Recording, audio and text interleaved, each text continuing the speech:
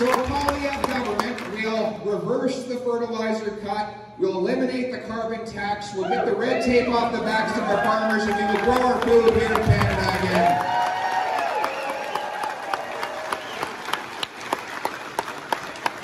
And we will unleash the full might and production of Canada's energy sector to produce our energy right here.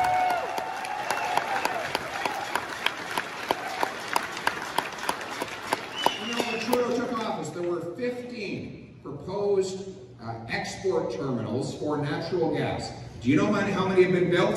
Zero. Zero in 7 years, zero have been built. A month ago, we saw the incredible, humiliating result of that decision, right? Trudeau had to violate his own sanctions against Putin in order to send him a turbine that we had been maintaining in Montreal that goes on his pipeline.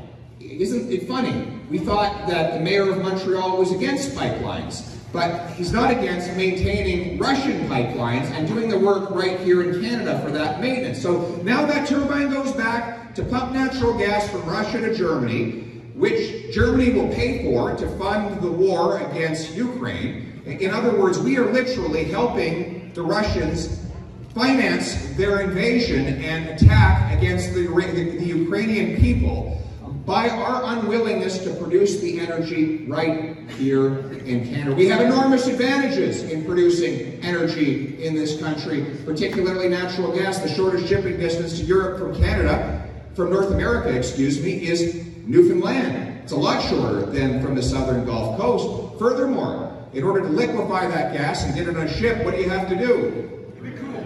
Cool it down. What do we have in Canada?